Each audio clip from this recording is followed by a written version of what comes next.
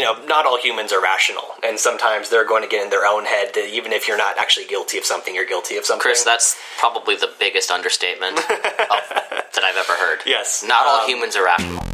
This week on Backward Compatible, Jim, Doc, and Chris hold a roundtable discussion on Telltale's The Walking Dead Season 2. Plus, some chats about King's Quest, self-censorship in Street Fighter V, and Kojima's absence at the VGAs. The Backward-Compatible.com podcast starts right now.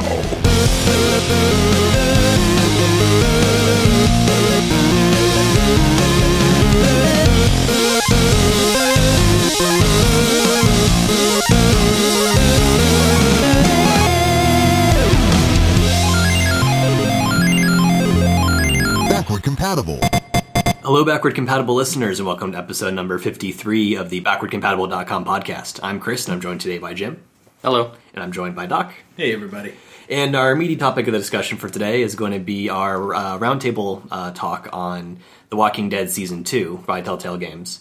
Walking Dead Season 1 was much praised. It's kind of being the first of the modern Telltale era, in a sense, for its very interesting storytelling and the way that made a lot of people feel really attached to the characters and to the scenario.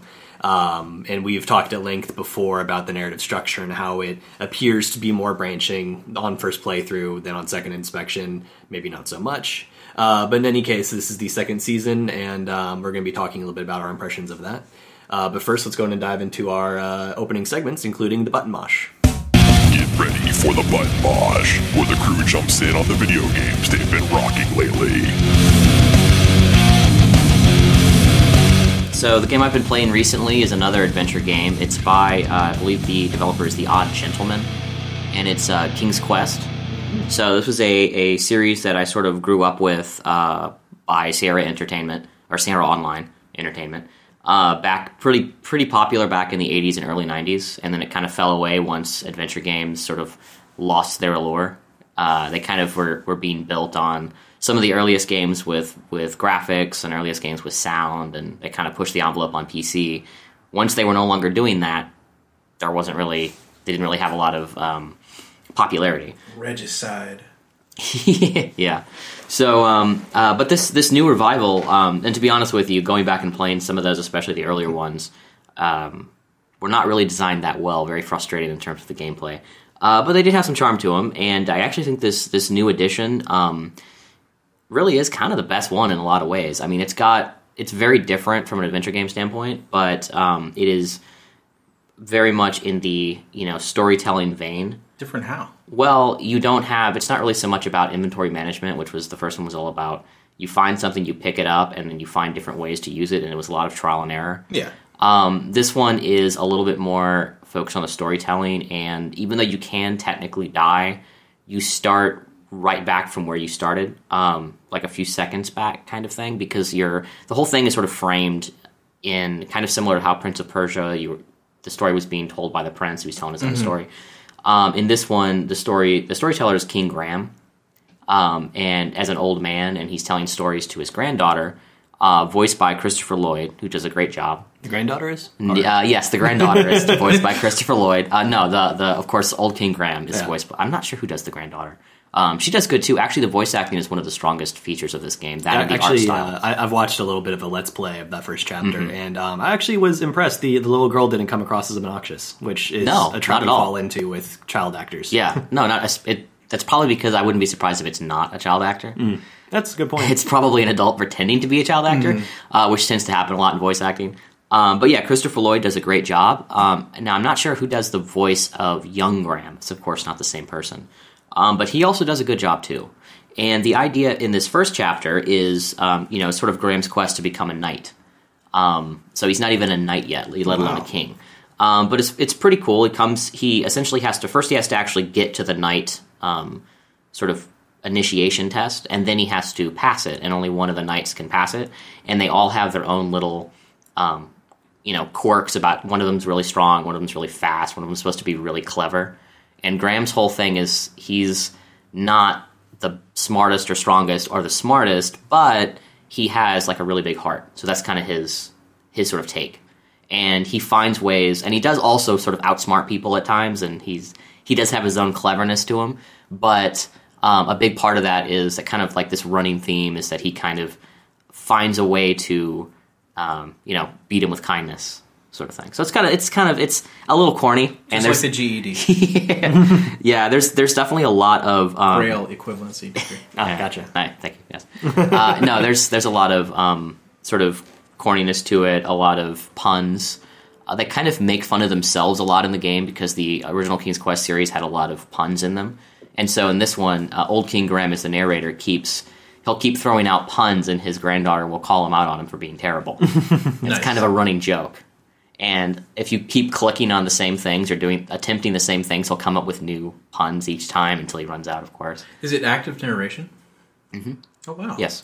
Yeah, actually, the gameplay reminded me a bit of a little bit like you were saying, less of the find an item, combine it with another item, click on the thing, trial and error. It has a lot more sort of environmental cues and sort of like it reminded me a bit of Zelda in a sense. A little bit, yeah. Like a slightly less complex, a little bit more linear adventure style Zelda. And you still have some options though. Yeah.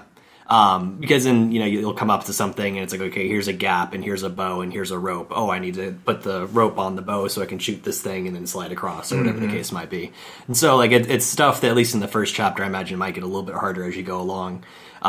Sort of, in a way, some obvious sort of solutions, but I think they're trying to ease you into the way that they're trying to handle puzzle solving. Yeah, and you do have options. There's at certain points you have options of approaching problems in different ways, and some ways you can be a lot more direct, and in others you can be a little bit more, cunning, have a little guile to your solution. And then there's the other where you just go like straight pure compassion, and you're just going to help people and then hope that it somehow works out for you. Which is honestly, I had more fun doing that. That solution, like for example, one of them was, oh yeah, sure, you can take this like weapon and go try to, because your first test is to find the eyes of a hideous beast. You're supposed to return them, and you can either go try to get a weapon from the blacksmith to go hunt this beast because you're not armed with anything. That seems the most direct. Or you can basically just trick them into thinking you have an eye by like basically building one of your own through like the apothecary or magic shop or whatever. But then the third option was, oh yeah, you just go to the baker and he'll give you a pie, and you can just use the pie. What are you going to use the pie for? Well, it's a pie. You'll find something for it. You'll help someone out with this pie, and it'll somehow help you win.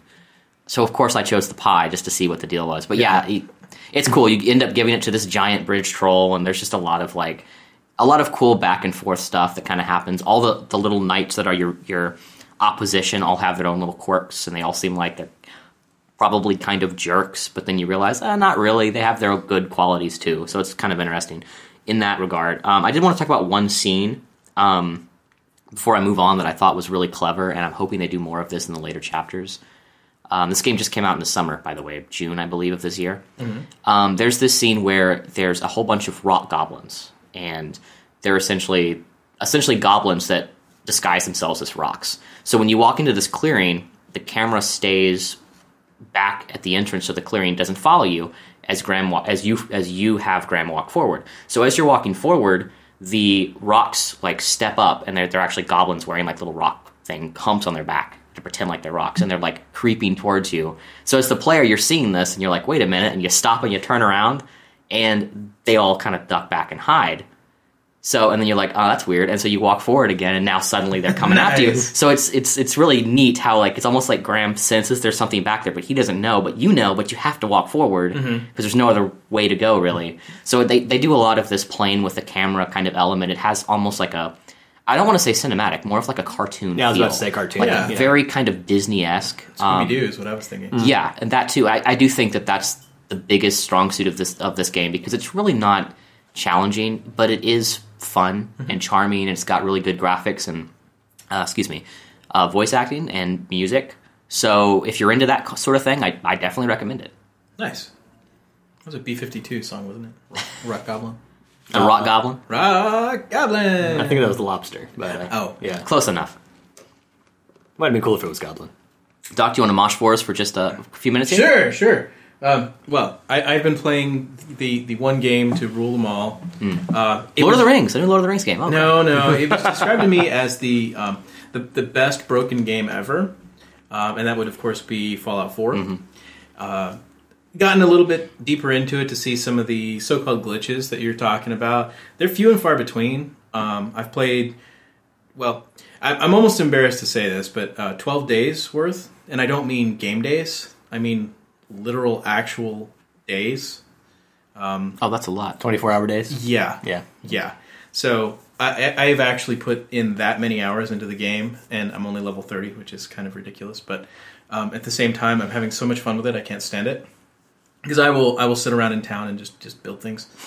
But yeah, you're a builder, right? You like doing all the little building. Well, I am, yeah. Putting things together. Minecraft mods, all that kind of thing. I was looking forward to Fortnite. It never came out, and that kind of thing. So, yeah, whenever there's a building mod. And there are a few quirks with it. It took me a while to figure out that some walls will fit with other walls and snap and others won't, that kind of a thing. But honestly, what I'm really interested in talking about and excited and enjoying in the game that I think that they really did right has to do with the sort of modular aspect of the game. It seems like there's an overall philosophy of modularity, and I love modularity in design. So the fact that your armor, your power armor, for example, can be modded individually, like the pieces individually, arms and head and helmet and all that stuff.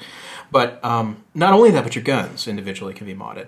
And so what I've started doing is I'll pick up a gun that has a mod or a cool thing. You kill a legendary, you always get a legendary kind of gun.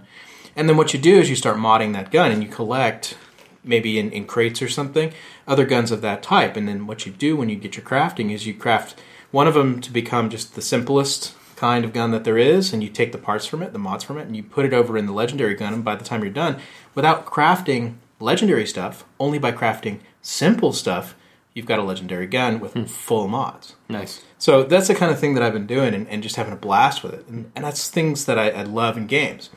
Now that said, I feel like the characterization in this game has been done better than some of the Fallouts in the past. I didn't really like any of the characters in New Vegas. I didn't really like very many of the characters in 3. Not since 2 have I really, truly loved the characters in a Fallout game. But the mechanics have always been good enough and fun enough for me to do it. In this one, I feel like not only do I have meaningful relationships and meaningful characters and meaningful plots, but I've also got solid mechanics, and I've got something that I'm finding truly enjoyable, which is the modding system. So and those are my 3 main points for Fallout. Something I was going to ask you about, too, because our good buddy Richard posted an article, or I think a video, rather, where someone was talking. I didn't watch it because I didn't want to spoil anything. I haven't played the game much yet. But basically, it seems like there's a lot of complaint about your ability to actually role-play in this game. And I know that we talked about, you said that basically the 4 options, and it's almost like we sort of established it, kind of like a toolkit in a way, where you have a certain, like a set number of responses that you can use with different people at different times. But and do you feel one like, seems to always be the sarcastic choice. Well, yeah. Do you feel like you're able to, like, be any character you want to be in this game, or is it more like you're going to be generally this, maybe with a few tweaks? I think honestly what it comes down to is when you're faced with the so-called infinite shelf, what they tend to do is they give you lots of options, and then you'll either have a positive outcome or a negative outcome at the end of the conversation with the older Fallout games. In this one, you actually have true branching dialogue, which if you understand the math behind branching dialogue and in any kind of branching content, there's a reason why we bottleneck. It's because the more content you create, the more difficult it is. The fact that they've actually done 4 in branching trees of dialogue is extremely impressive. That's an extremely high number if you go deeper than, say, about 4 responses. Because what you're talking about is 4 to the 4th power at that point. And then you have to record all that. And well, I'll just interject. You don't have to record all that. They chose to record all that. Well, okay. But the ongoing war against I'm still annoyed. I'm not. I've gone on record. I'm not a fan of voice acting and everything. Yeah. But what people, I think, fail to understand is that your stats are gating responses that never show up. So instead of having responses that you will fail by not having the stat, what it's doing is it's giving you a stat option that you might or might not fail simply because of the stat. Interesting. And the other things that it's doing contextually is if you walk up to a guy and he's kind of a jerk and you're really nice to him, he's going to shut down the conversation. He's not going to like that. But if you're sarcastic to him, he's going to be like, "Ha ha! Knew I was going to like you, you punk." And so you have to think contextually about how you are going to role play that character. Are you going to be consistent with the character and be a nice guy? Because if so, you're going to get walked on by people in the wasteland. Are you going to be sarcastic all the time? Because if so, there's going to be genuine paragons out there who are going to hate you, and there's going to be companions who are going to be like sticking around for 10 minutes and then taking off because they can't handle your attitude. Interesting. Whereas if you go and you're just hitting that circle button all the time and you're like, I'm just going to be a smart aleck just every single time. There's going to be a couple companions who will like that. There's going to be a couple of people in the wasteland who will like that, but a lot of people are going to give you trash, and you're basically playing a raider at that point, and you need to act like one. So it's interesting. I really enjoy the way that characters walk up to you and initiate conversations. It feels natural and it feels right. But it's also interesting you can just walk away from one. Yes, and that's the wonderful thing about it. So let me ask you just real quick about characters walking up and initiating conversation. Does that not seem a little odd to you if someone is a stranger in your town and he has like a bunch of guns strapped to his back? And you're walking up like, "Hey, dude, what's up?" No, or because first of all, you're legendary. By the first couple hours in, you've done something impressive enough that pretty much everybody who knows who you are has heard of you. But isn't afraid of you. Well, some are. Some aren't. And that's the thing. Initiating conversation doesn't mean, "Hey, buddy, how it's going?" Initiating conversation means, hold it right there. Are you a raider or are you a traitor? And then you get 4 options. You can say, "I'm a raider, I'm a traitor, whoa, don't shoot me. I'm a traitor." And something sarcastic. Is there a way when you're in conversation, can you immediately close out of the conversation and just attack? Yeah. I'm assuming that's an option as well. Well, and you actually, like Chris was saying, there is no way to close out of a conversation. You simply walk away. And actually, they'll move the cursor away. They'll keep talking to you, and basically you can choose whether you want to sort of go back and respond to what they said or just walk away. Yeah. So, and then when you do walk away, to the face. Yeah. When you do walk away, you can pull out your gun. Or what was it? Sorry, Ripper. The Ripper. And so instead of having to wait for the conversation tree to be over to act, you just act. It's wonderful. This week in gaming history.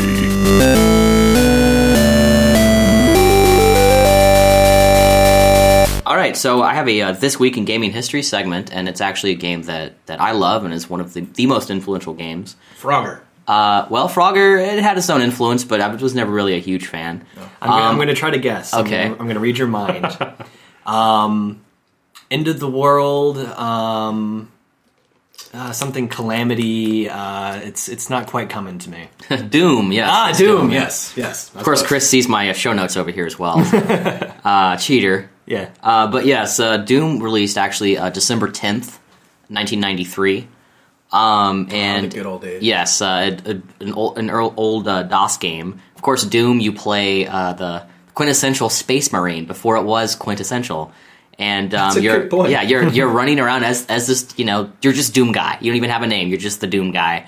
Doom Guy, the Space Marine, running around and killing demons, essentially. I thought he was The Rock. In the movie, he is played by The Rock, which honestly, I mean, I guess that kind of makes some sense, like build wise. The only problem is Doom Guy doesn't really say much, and The Rock kind of. He's talking about he has great lines like and yeah. Oh yeah. That's the Kool-Aid Man.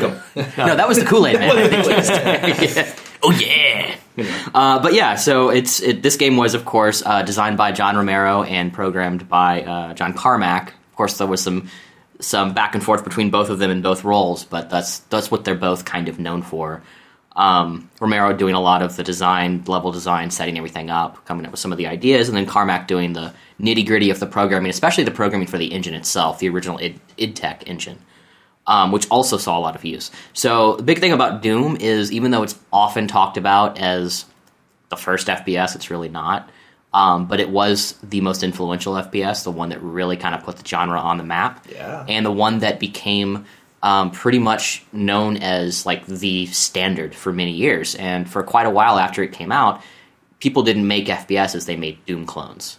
Well, and that's all you would call them. It's like, this is a Doom clone. Exactly. It took about, what was it? I'd have to look it up again. I saw a chart where honestly, I think Quake is what changed that, because then you couldn't call it a Doom clone anymore. Yeah. You had to call it a Quake clone, and by that point, there were genuine FPSs out there. And Quake was developed by id as well, of course. So these guys know how to do FPSs. Oh yeah. And of course they did Wolfenstein 3D as well, which was another one a little bit before Doom, one of the earliest FPSs as well. Some say the earliest. It kind of depends on who you talk to. There's a few other possible contenders. Well, it didn't have a roof, so it doesn't count. Yeah, there you go.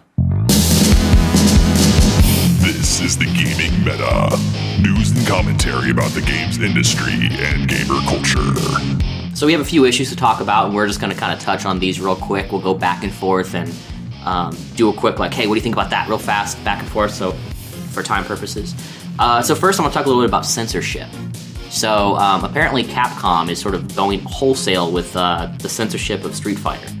Street Fighter V specifically. There's now one of the new characters they've introduced, R. Mika.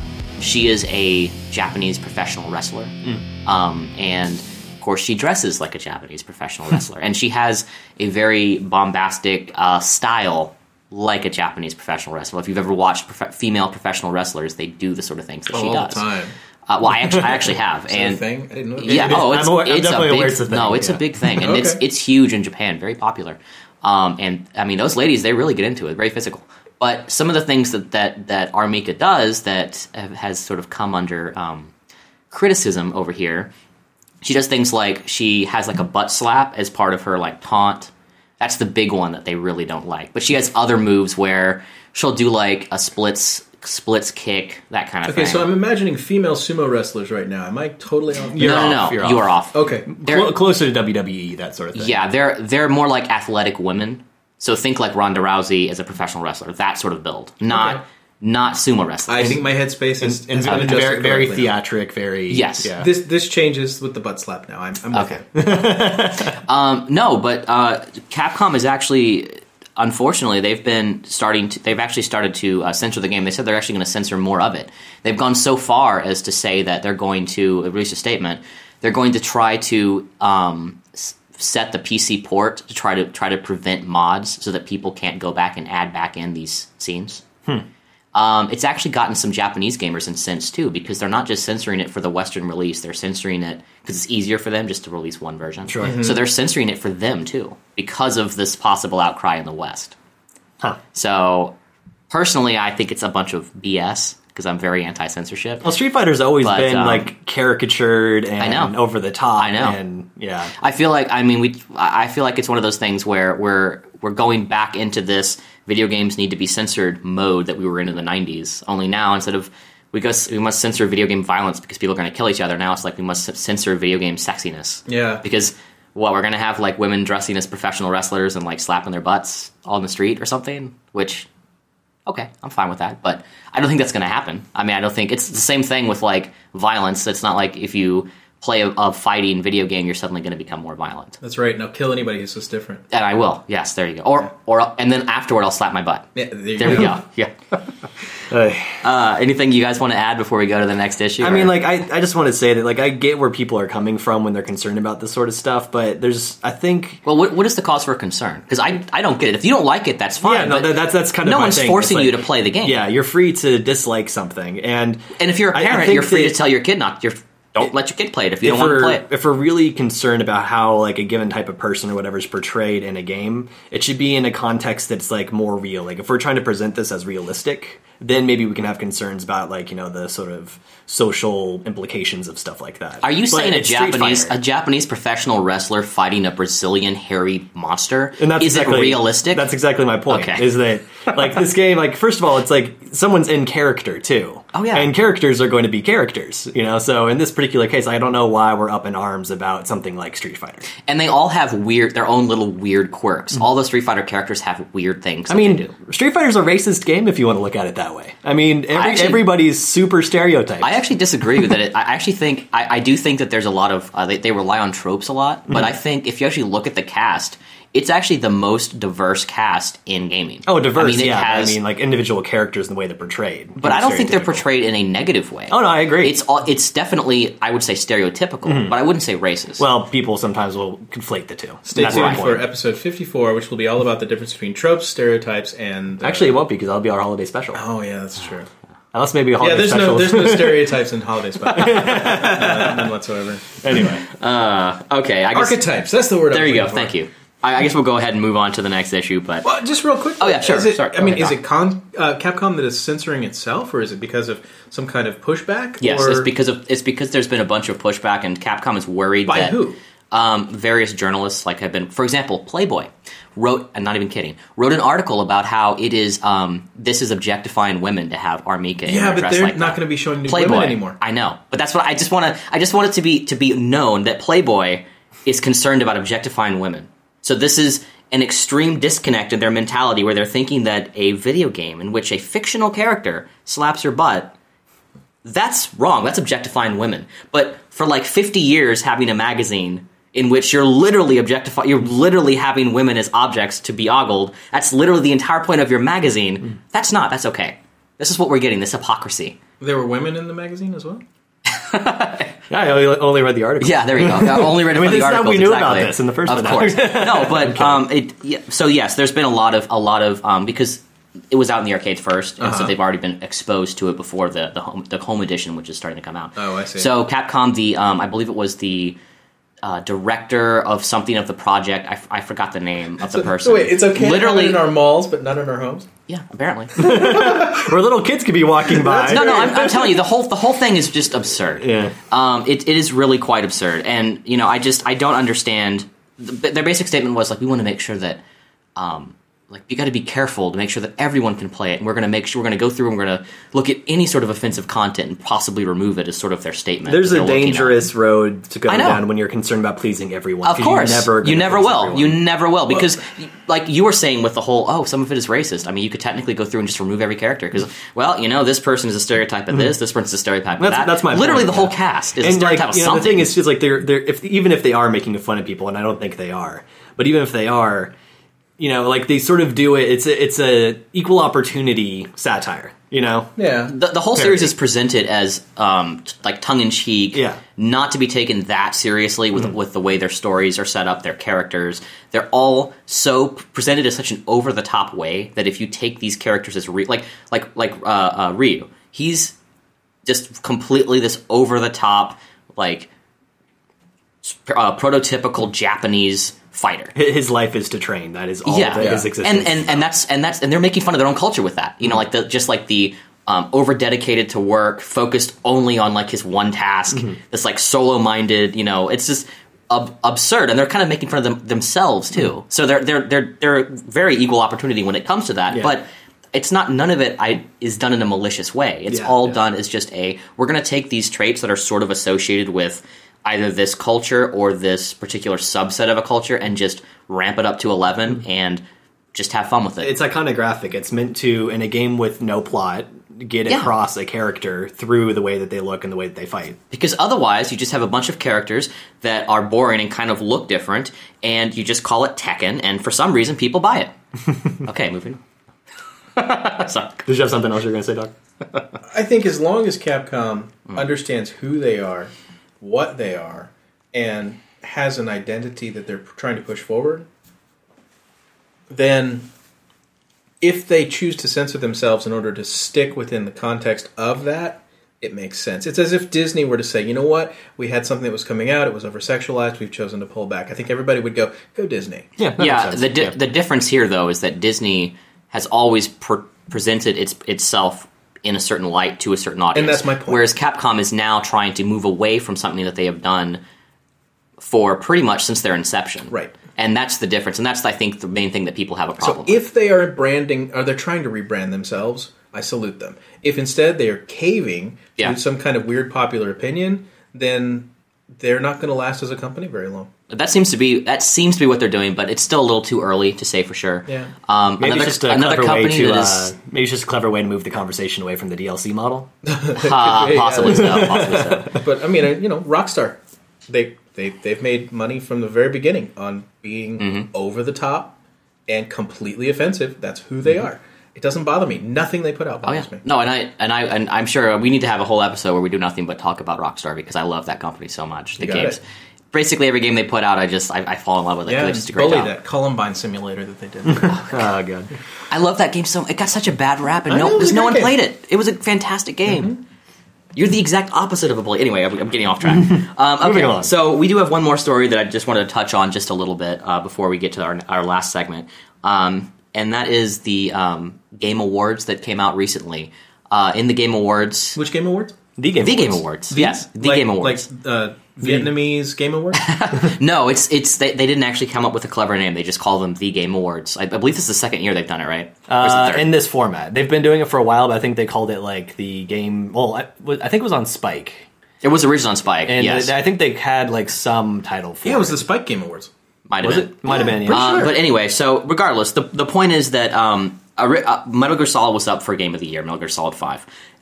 Which it should have been. It should have been up for Game of the Year, and it was, and it ended up winning for I believe the action category or action adventure, one of those.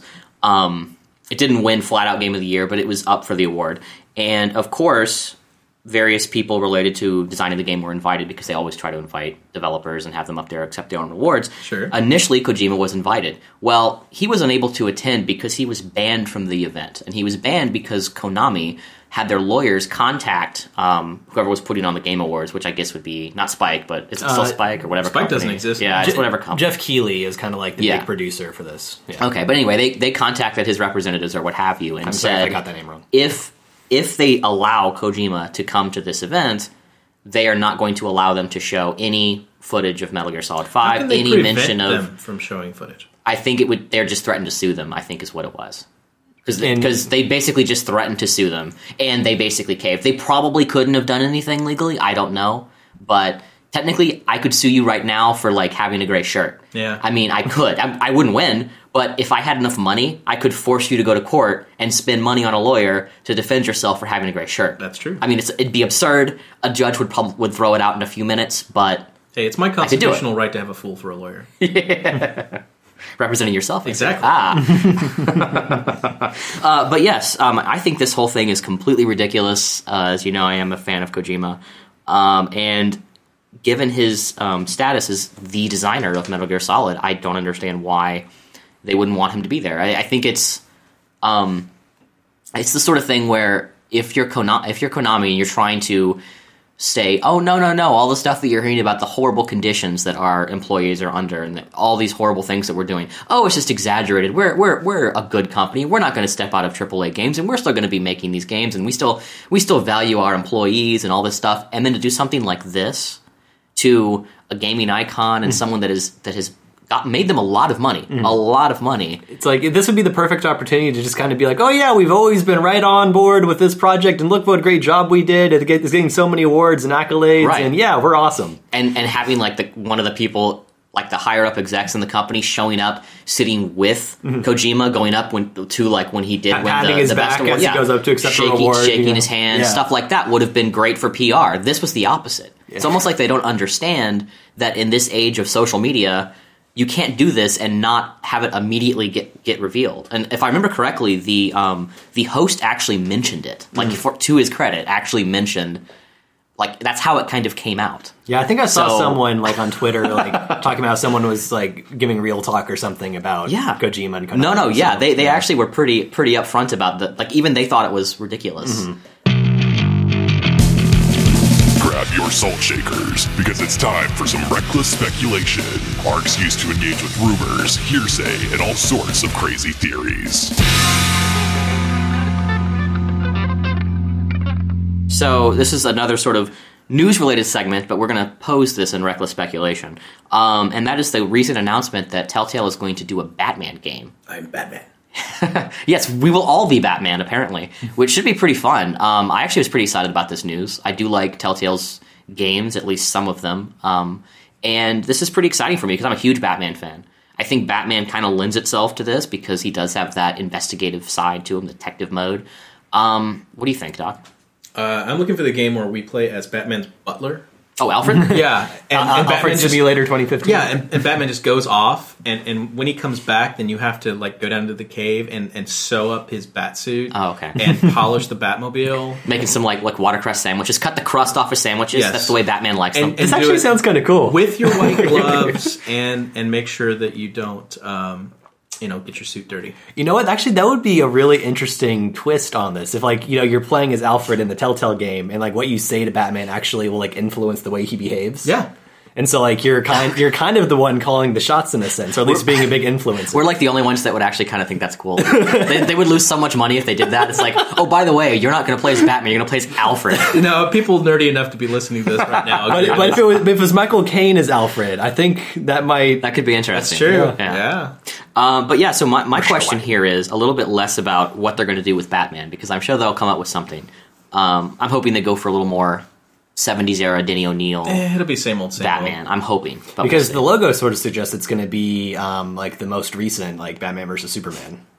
Which I know. I hope not. I would hope not. I'm hoping they go for the more comic related, but I'm hoping that they lean a little bit more towards the O'Neil era, which also was the inspiration for the animated series. It's one of the reasons why I'm such a big fan. I'm voting on the Adam West Batman. That would be cool. No, hey, that would be very cool. I'd be completely on board for that.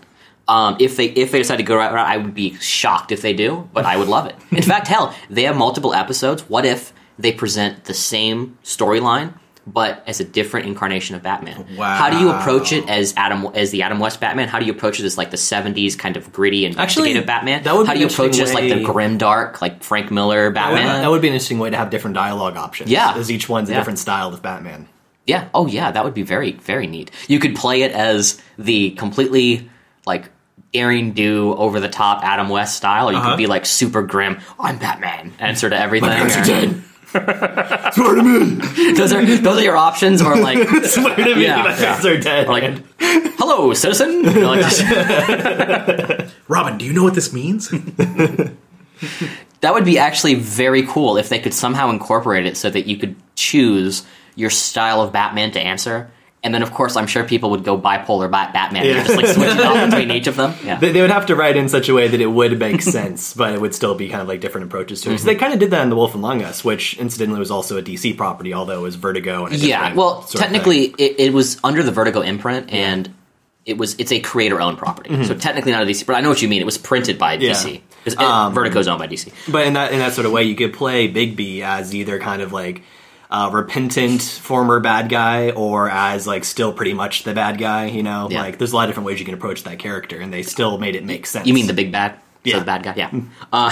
The big bad. So real quick, I'm going to go around the table and I'm going to say your most wanted, that next Telltale property now that they've done Batman, they can do anything. So what do you think, Chris? I would have to go first. Got one choice. Does it have to be a video game? No. Anything. Batman is any property. Telltale would be doing the video game, but it can be adapted from anything. Oh, I see. Yes. Yeah. Okay, Within television or sure. Doc, you want to go first if you have an idea? Because Chris seems like he's stuck. Wow. Lord of the Rings.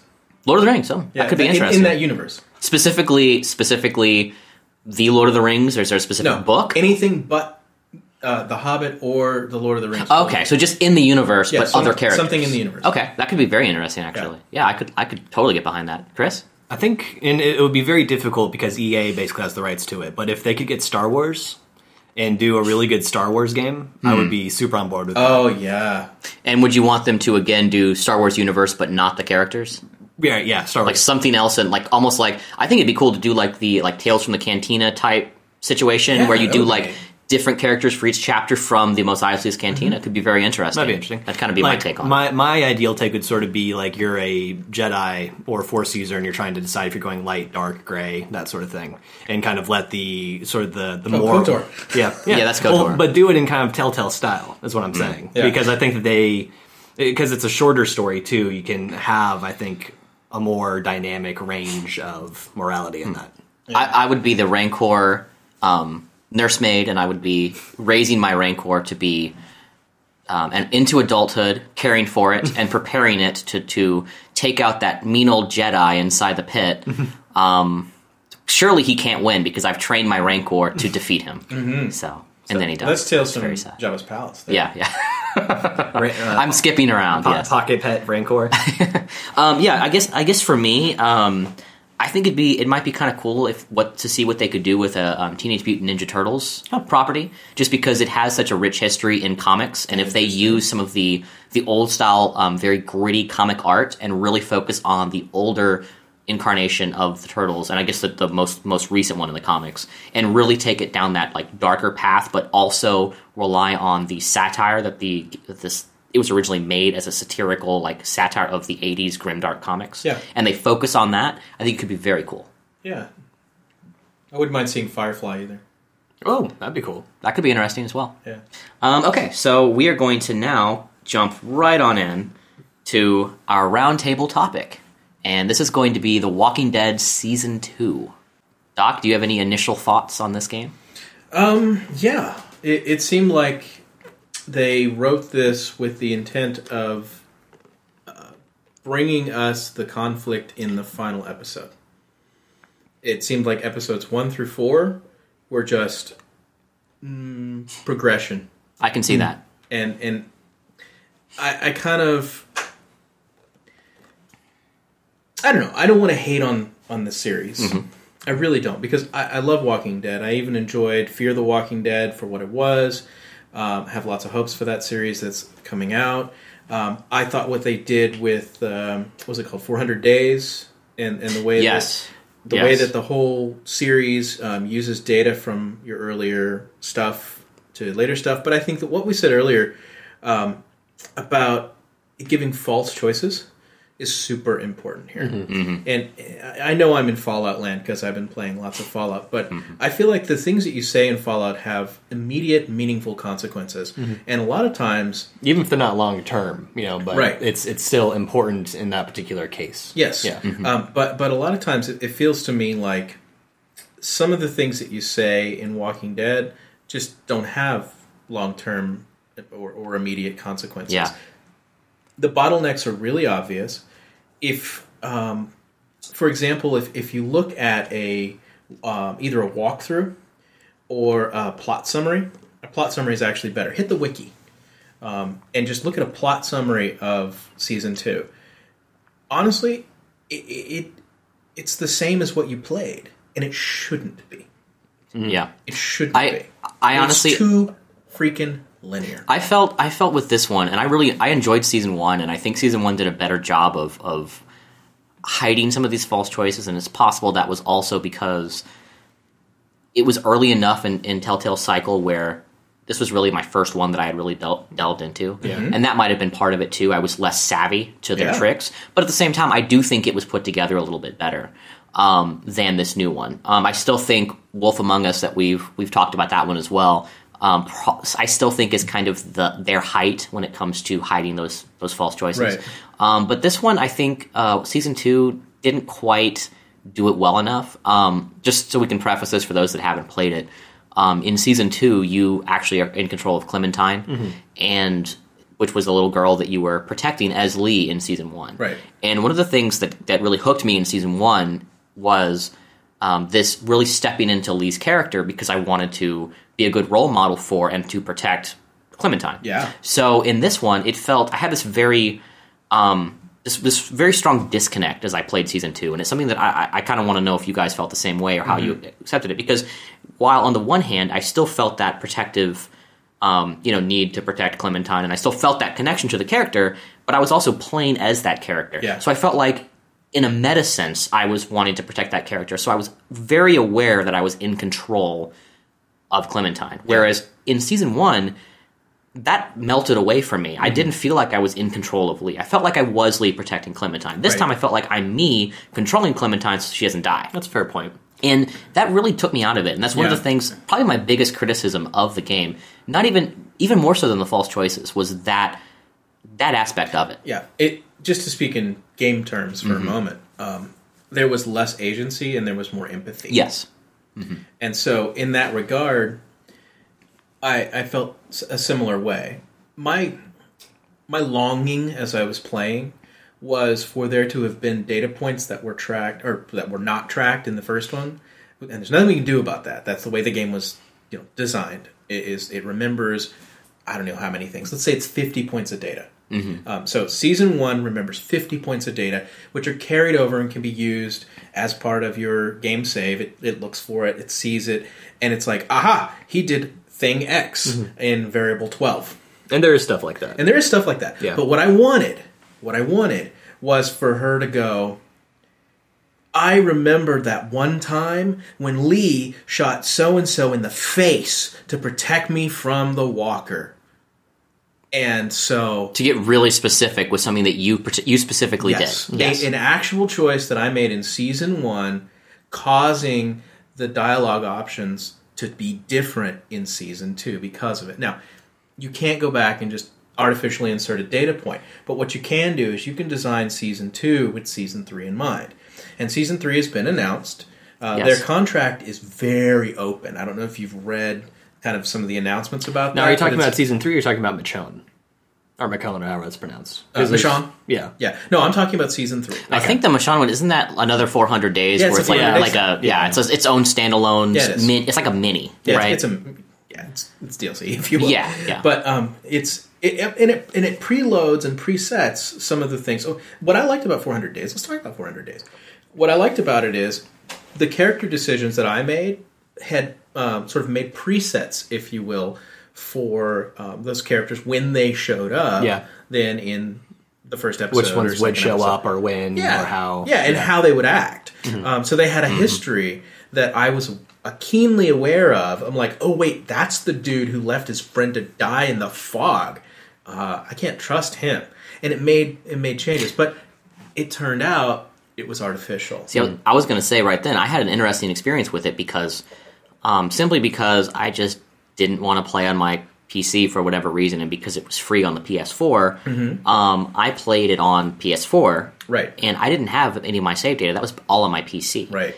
I could have played on my PC if I wanted to because I'd bought Season 2 a while ago, but I chose not to. So I didn't have any data, right? And even though there was every once in a while there'd be something that would show up that seemed like, oh wait a minute, I didn't quite do that. Mostly affecting the final choice at the end of Season 1, where you choose how Lee dies, like whether she kills him or he kills himself or what, that whole moment. Exactly. So while they chose that, otherwise I didn't really feel like I was missing anything. Well, and this is a problem. To be honest. This is a problem it's a design problem. It's an unsolvable problem. In Fallout 3, for example, when they had DLC, if you'd made the choice to kill yourself at the end, then suddenly you woke up in a hospital bed.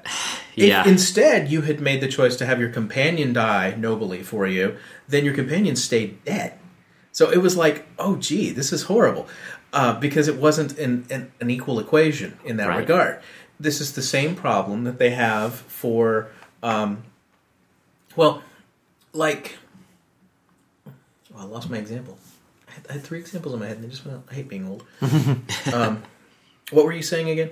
You were talking specifically about... I was just talking about how the choices, even though I didn't actually have any save data from from save 1... data, thank you. It's exactly the same way with Mass Effect. I never got that far into Mass Effect 2 or 3 because I couldn't beat 1. I tried so desperately to finish 1, but I got bored. People were like, oh, 2 is so much better than 1. The problem is I didn't have the save data from finishing 1 to carry over in the same character in 2, and it just, when I started, it made assumptions that were incorrect about, quote-unquote, my character. And so this is a problem that you have with the design.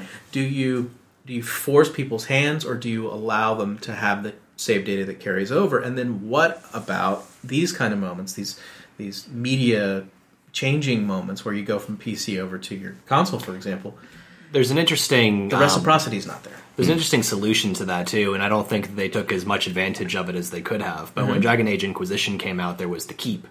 And it basically wasn't going to transfer save data. They had established that for a number of reasons. So what they did is they let people actually go into the Keep and say what their decisions would have been, or even to change things that they did. And then all those data points were carried over into your game. And so there's kind of the default world state, but they're very clear about you're going to use the default world state, or you can import creating your Keep. character. Kind of. And so if they did, like, say more of that in Mass Effect, or even in this, you can sort of say, okay, well, I don't have my save data from 1 anymore, Season 1, so I'm going to go through and say, Lee did this, and this. I think they should have done that for this one. The only problem is it almost would be pointless. Not almost, it pretty much would be pointless. Aside from maybe like one decision, it didn't really affect anything. Like I said, I didn't really feel like I was missing. When I first started playing, I was like, oh, I might have to quit at a certain point, because if I feel like it's totally different from what I had experienced in Season 1, I'm not going to be able to keep playing. But I never felt that.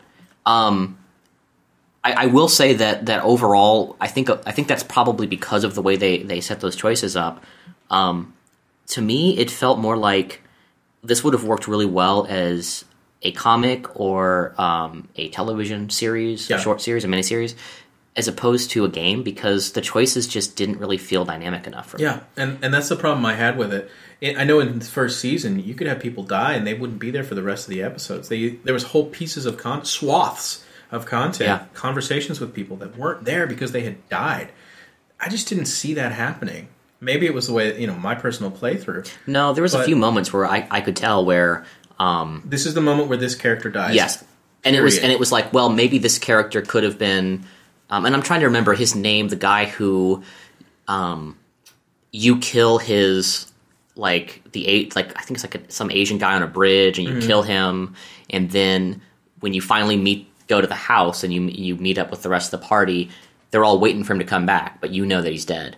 And so eventually when they find out, do y'all kind of remember who I'm talking about? The guy, it was the older balding guy who's the cook, and he finds out who I can't remember names. I'm sorry, it's been a few weeks. Well, since that's I played telling, this. isn't it? It is telling because the characters weren't meaningful enough. Yeah, I mean, Lee's barely even mentioned in this one, and yet we're all like, Lee Everett, man. Yeah. Oh, that dude was awesome, and I played as him. They mentioned him sometimes, but you're right. One of the most powerful moments in this game for me was that moment where Clementine wakes up. She's been injured, she's been shot, right, and she passes out, and she quote wakes up on the RV back in Season 1, and you're sort of seeing a different angle of Season 1. Now, instead of controlling Lee, you're controlling Clementine in a similar scene, and you get to have this exchange where Lee's giving you sort of life advice, and that was a very powerful scene. That was the strongest scene in the entire series. It's hilarious that scene was so powerful, and it's from a character that was really from Season 1. Right. The characters aside from Kenny. Aside from Kenny, I liked Kenny's character. I thought he was a very interesting character. I also felt like the game kind of went out of its way to make Kenny kind of Season 1 character too, right? Yeah. But that's what I'm saying. They kind of went out of their way in this one. Where at first it was like, oh, maybe they're gonna somewhat kind of redeem Kenny, and they sort of did. But then they also went out of their way, at least from my perspective. It felt like they were going out of their way to make you see Kenny as crazy and you had to kill him. Yeah. And I just felt like I felt too forced, because it gets to a certain point where what's her name, the crazy psycho woman who decides at the end, who I knew exactly what she was doing. That was the annoying part. I knew exactly her trick. We'll talk about the ending too, because we can do spoilers here. And that was the decision that you were talking about that all led up to, and I completely agree. So she takes the baby. That of course Kenny was really protective and wanted to help this baby and raise the baby, which all made sense. And she takes the baby and she hides the baby when they get separated. Yeah. And then she comes back and tries to basically goad Kenny into a fight by saying, "Oh no, I lost the baby." Clearly, she had stashed the baby. It made perfect sense that because she'd always been this whole time trying to get Clementine to realize, oh, he's crazy, even though he really hadn't done anything that crazy. She's framing him. So she's trying to frame him, and this whole time you're thinking, why can't I just say that? Why can't I just go, hey, wait a minute, baby's okay? Or run off and find the baby, because they had a story they wanted to tell, and this is what's going to happen. So it all comes down to that choice, and now it's like he's about to, knife her and kill her and stuff, and you're like, I ended up shooting Kenny because I'm like, I don't know what else to do. It's like you have to do it. Yeah. You don't have to. You could have. I literally stood there and just let him knife her. Yeah, that wouldn't surprise me. I almost did the same thing. And at the end of it, I couldn't, at the end of that too, when you're talking with her and she's like, oh, I had to do it, blah, blah, blah. And then she wanted to stay. I'm like, no, I don't want to stay with you. Get the hell out of here. And I went off by myself because there's no way I was going to stay with this psycho. Yeah. I didn't want, I was like, well, I can't just stand there and let Kenny kill her. But at the same time, I'm like, she's completely at fault for all of this. So I don't want anything to do with her either. Mm-hmm. So it's just this whole situation where I know that was part of the whole, the point of that powerful moment with Lee, where he says, sometimes you don't have a choice. Sometimes you have to kind of make bad decisions in order to get by. But in this point, that wasn't really the case. Really, your decision could have been, oh, hold on, I'm gonna like run off and grab this baby that I know she stashed. Yeah. Or at least mention the possibility, like, hey, hold on a second, she probably stashed the baby, because this entire time she's been trying to convince you that Kenny's unstable, and that you need to go with her and leave Kenny. So it's clearly been set up that she's going, and you know that she's willing to do anything, because she's proven that she's willing to do anything to basically convince you of this. So it makes perfect sense that she would have done this. Yeah. So even if she hadn't done it, even if she really had lost the baby, you still should have thought as a character, oh, she's probably trying to find Kenny. Or does it give you the option? I don't believe so. No, basically, the choice comes down to dismiss her or let her stay. See, yes. When he's sitting there bleeding all over the place, going, what have I done, what have I done? Yeah. You have the option to just shoot him right there. Oh, really? See, that also shows that it's way too geared against Kenny for some reason. Yeah. And I actually thought, I thought Kenny was, even though, yes, he certainly would sometimes have anger issues, he was always trying to do what he felt was best for the group. That's the message of Walking Dead, isn't it? I mean, if you follow the series, if you look at season 1, if you look at season 2, if you look at the spin-off series, it's you have to do uncomfortable things that we as the human race would deem as unsavory in order to survive and in order to save the people around you. And that's where it comes down is you've got this beautiful theme, and I think this is Kirkman's genius. Where does that line between doing something unpleasant to survive make you into the enemy, into the bad guy, into the evil person, when doing that exact same thing sacrificially in order for the people who you are with to survive makes it a noble act. And I think that's the beauty of it, is the juxtaposition of person A over here and person B over here are doing the exact same thing, but they're doing it and they do different things, and one is good and one is evil. And then the situation changes and they do the reverse thing, and they're still good and evil, or reverse. I think that's the beauty of that world and of that setting, is that it tells that story over and over and over. Now here's my but, my big hairy but, is that with Clementine at the end... It's lucky this is an audio podcast. Yes, audio only. Yeah. What you've got is they're being preachy. And I still have yet to figure out entirely whether or not they've committed the cardinal sin of branching narrative, which is to make both option A and option B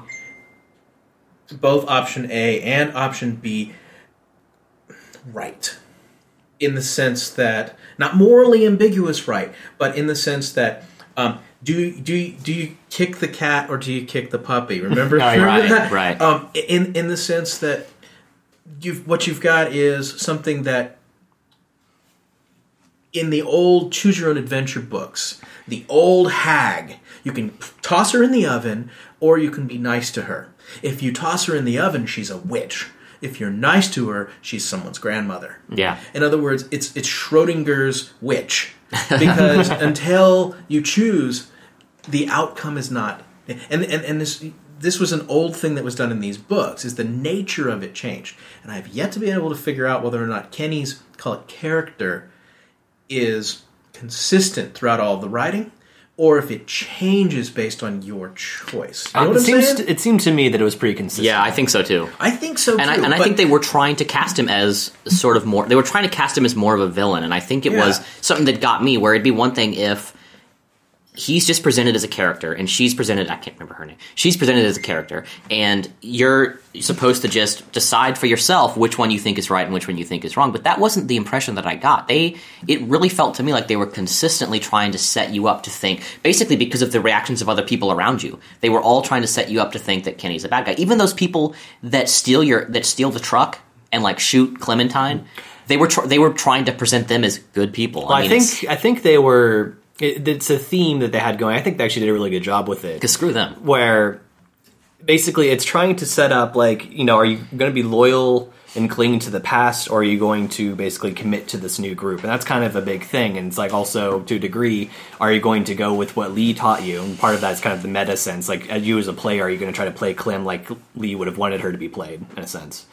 But, you've got this new group, and then this person from your past comes into play, and your two groups, your two lives, in a sense, are in conflict. And you kind of have to pick which life are you going to commit to. And for me, with the whole Kenny thing, I thought it was an excellent like we talked about, you guys mentioned like the empathetic sort of thing.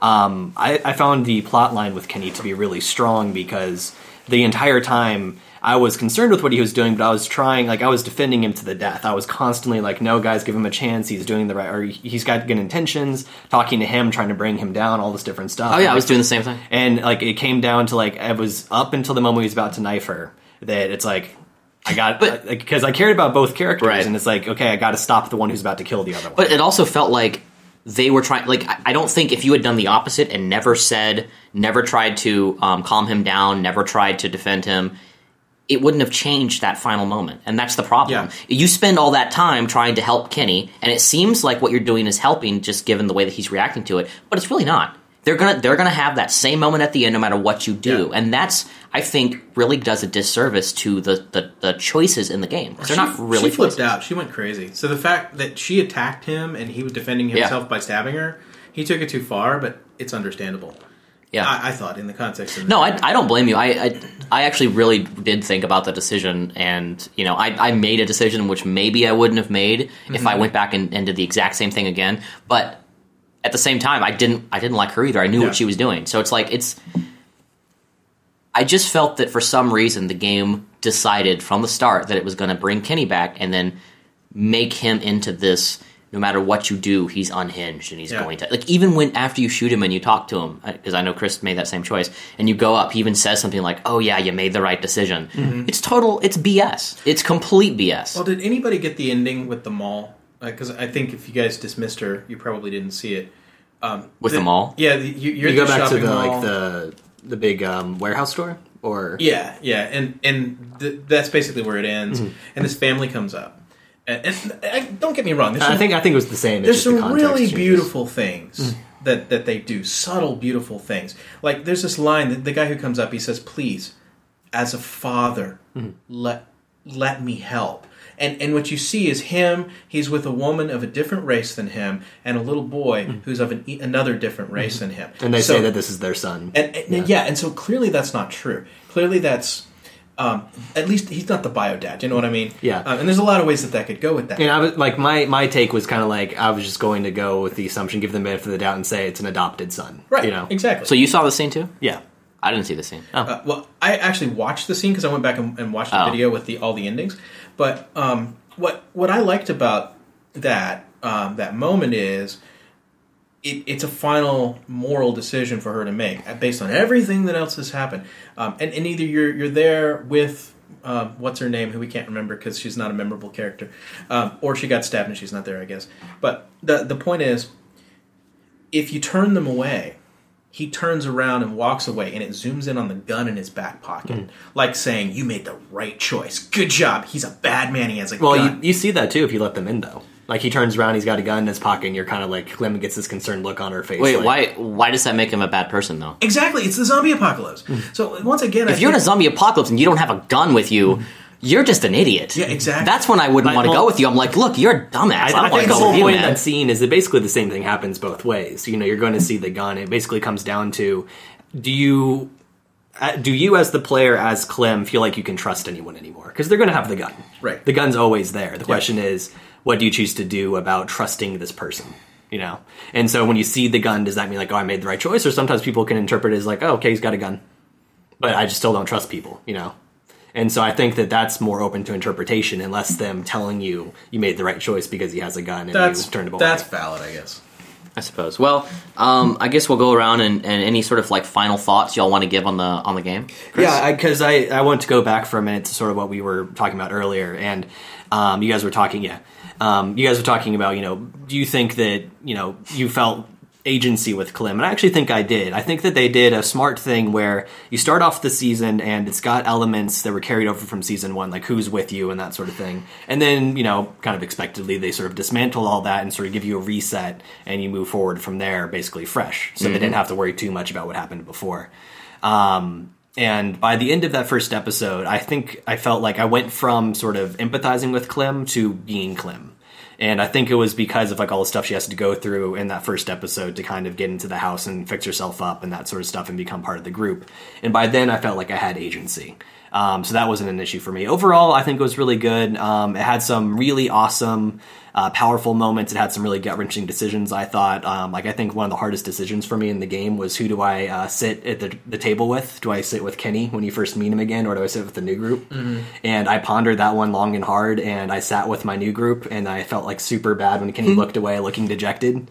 Because it's like, I got to be like, I'm with this group now. I've got to be loyal to them. Yeah. You know? I just like immediately sat with Kenny. And I was they're like, all no. dead by the end of the thing. Yeah, that's it. So, I mean, I thought that there were things that were great. There's things that weren't so great. I don't want to talk too long about it because we're coming up on our time limit. There were a few places where the false choice felt really bad. Like, it was obvious. Like, the kid who you're about to rob for the medicine. I didn't rob him at all. Oh, and yet, that decision was so lame. I didn't rob him at all, and yet he went back and said that they robbed him, and that's why we got attacked. It would have been better even like if they just slightly tweaked it and said that, like, you know, he tries to protest. It's like, no, they didn't rob me. They're like, you know, they gave me my stuff back. It's like, shut up, we're going to handle this. And also, but acknowledge that you didn't do the thing. Yeah, I know that choice annoyed me also because your choice was either give him back all the drugs or take them all. There was no like, I'm going to take a couple of these pills, but here you go, you can have the rest of them. Because he'd still be fine with minus a few pills. There was no, like, I'll just take a little bit compromise. It was either all or nothing. That's BS. Yeah, so from a meta sense, you should steal everything from everyone every time. Because they did the exact same thing in Season 1. You remember there was an open car, the lights were on? Yes. And it was like, do you steal it? Do you not? And I was like, no, we will leave it. We will walk away. And I did that in Season 1, yeah. They exactly. still come after you. Exactly. You stole our stuff. No, we didn't. So I don't know what's going on in the writers' minds with that one. Maybe it's just lazy. Maybe it's a failure to understand that moment from the player's perspective or something. And from a certain perspective, you can sort of say that, you know, not all humans are rational. And sometimes they're going to get in their own head that even if you're not actually guilty of something, you're guilty of something. Chris, that's probably the biggest understatement that I've ever heard. Yes. Not all humans are rational. But that being said, it doesn't feel good in a game where your choices are supposed to matter for it to just be the cop-out excuse of like, well, sometimes it doesn't matter what you do. Yeah. And, you know, if you really want to have fun with it, reverse it. Make it so that stealing it is the right choice and not stealing it's the wrong choice. Because someone dies. Yeah, exactly. You know, there's lots of ways. That's what it should have, especially with the medicine, because the whole reason why I took it was because I'm thinking, I don't know what this guy's going to use it for, but I know that our group might need it. Right. So I have to take it to protect my people. I don't even know his people. So you have to make that choice at a certain point. Yep. If I was actually there, I would have only taken some of them, but they didn't give me that option. Yeah. Which is why in Fallout 4 I had the moral dilemma of how many people have I actually murdered? I mean, they're raiders. They're basically a clan. It's been 200 years. They have their own civilization. They're the dominant culture around here. And I'm just walking in and I'm just committing mass murder so that I can do what? Stop them from stealing from a farm down the road that I happen to think is the... Anyway. All right. And with that, I think we're getting ready to wrap up here. Kind of a final comment. Oh, okay. I do think that it's worth playing through, especially if you like Season 1. You might be a little bit disappointed in some ways, but I think it's definitely worth a playthrough. It also makes me very intrigued to see what else Telltale can do with Season 2s. Like, I really want to see a Wolf Among Us Season 2. I see what you're saying. I want to see a Tales from the Borderlands Season 2 for sure, that sort of thing. So the fact that they did a Season 2 and that it was, I think, fairly successful at least, is encouraging for the future. So I'm definitely looking forward to seeing what they do from here. Well, moving forward, they need to start thinking about their Season 2s during Season 1 so they can track those data points. Either that or just start tracking everything, and I know that's easy to say. Precisely. And I agree with that too. And that'd be my fun. I mean, I agree with your thought about. I do think it's worth playing through if you enjoyed Season 1, and if you enjoy these sort of games, these adventure games. If you have not played Season 1, I do not recommend starting with Season 2. You should play Season 1 first. Absolutely. You know, now 400 Days, I honestly don't think is essential. I enjoyed 400 Days, but if for whatever reason you play Season 1 and you want to go straight into Season 2, I don't think you're necessarily. I disagree. I think for out. the full experience, you should play the 400 Days as well. Yeah. Oh, I'm not saying don't. I'm saying I wouldn't call it essential. I think if you don't play Season 1, Season 2 is not going to have anywhere near the impact. I don't think 400 Days had a huge impact, and the reason why I'll say that is because until you mentioned 400 Days, I forgot I'd even played it. No joke. So I had this weird moment where when you said 400 Days, it all started flooding back. I was like, oh yeah, I remember doing that, and I remember those characters, and they were the same ones from Season 2. But I had totally forgotten when I was playing it. I got to be honest. It was a bridge. It was a bridge between one and I remember enjoying 400 Days quite a bit, actually. I enjoyed it more than Season 2. It was short. Yeah. Doc, any final thoughts from you? No, I've actually spoken quite a bit on it. The thing that I really want to reiterate, though, is I think this is a cool new subgenre of games. Call it interactive comic books, interactive stories, interactive whatever. If you want, I agree. It's interactive narrative kind of thing. I mean, it's but less gamey because those choices are just not mattering enough for me. But what I want to see change is the QTE stupid adjusting to QTE cool, so that it's not reload and do it until you get it right. I want it to be, you failed that, we're moving on. Yeah. I like that. That would be great. So much better. The second thing is I want these stories to follow the meaningful patterns of good writing, like the TV show. I want them to be really, really thinking about what is moving forward. And then this brings me to my last point, which is and bridging us into season next. Yeah. You know what I'm saying? Because The Walking Dead has always, as a TV show, had its own arc within that season, but it's also set it up for the next season every single time. Right. And I'm just not seeing that with these interactive stories. I agree. I mean, I will say this, leave it on this, but aside from the lack of proper setup, per se, I actually thought season 1 was better written than a lot of the stuff that we had from the actual television series. I can see that. Not the whole thing. There's certainly some seasons that I thought were very well done, but I think season 1 for Walking Dead was actually quite well written. Season 2, I didn't really feel that. I think the settings were brilliant in season 1 of the game. Yeah, I agree. By season 4-ish of the TV show, I was like, guys, get out of Georgia. Just get out of Georgia. Seriously. They've got Georgia on their mind, man. Yeah, that's it. All right, and with those terrible puns, I think we're going to sign off here. Yeah, thank you for everyone for joining us for episode number 53 of the Backward-Compatible.com podcast, our roundtable discussion on The Walking Dead Season 2. I'm Chris. I'm Jim. And I'm Doc. And we'll see you next time. We want you to join the discussion on our website, Backward-Compatible.com. You bring a unique perspective, and dialogue makes everyone better. Leave a comment in our podcast section, and if it's good, one of the crew members will respond to it. This time, tell us your thoughts on The Walking Dead Season 2. Thanks for listening. Until next time, stay compatible.